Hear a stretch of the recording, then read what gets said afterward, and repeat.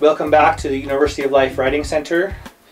We're now covering Chapter 9, Style, and this happens to be the last of the foundational concepts that you need to understand to make the most of your writing and to make it easiest and everything. So, style is, remember in Chapter 2, audience, I talked about how there are two primary components of your actual paper. There's the content, what you say, and there's the style, how you say it. All right, and that's what this chapter addresses. And there are lots of different choices. It can be more formal, or it can be more casual. You can choose different words to create different tones, right?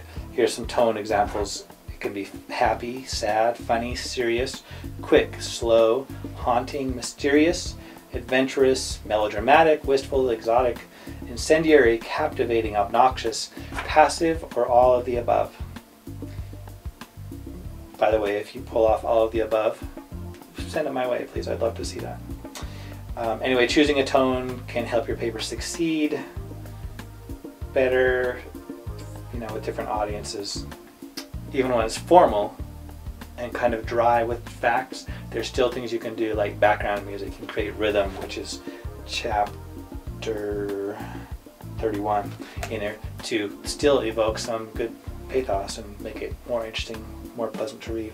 But the way you decide which style you should use, formal, funny, serious, whatever, is by using this little tool that I came up with, the writing spectrum.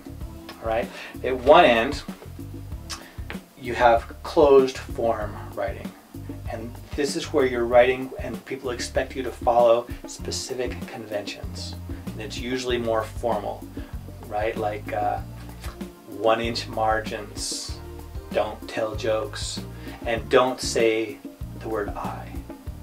Have you had a teacher before? I assume you have, that it told you you should never say I in a paper. Well, why is that? Because obviously sometimes you should, right? Well, it's because they're talking about the very extreme closed form formal writing. And that one, it expects you not to say I, because that makes it subjective, that makes it about you, instead of being more objective, just about the facts. It's impossible, of course, to be completely, truly objective, because just the fact you're talking about it shows some, shows your opinions and your interest and some subjectivity. But nevertheless, and oftentimes when you do say I, like if you express an opinion, I'll do another video about this later, critical thinking, if you say I think it stinks, well, that's just an opinion, and that's worthless to someone else who wants to make up their own mind about it. They need the facts. Now, if you're a little more casual, you can say, I think it stinks, and here's why. Now, if you back up, you support your claim, fine. Right? If it's more casual, that's perfectly acceptable. Over on the other side, you have open form, and at the extreme end, anything goes.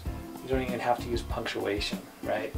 You can tell all the jokes you want.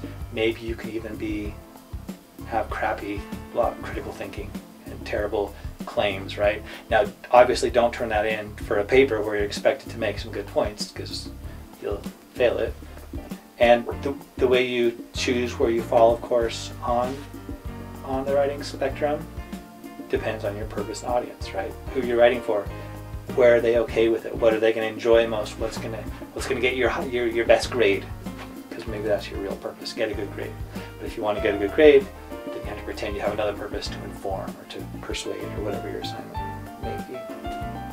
Oh, last thing I'll say, style can go beyond word choice, beyond structure and organization and pace, how long you dwell on each point. It can also go can be applied to the physical presentation.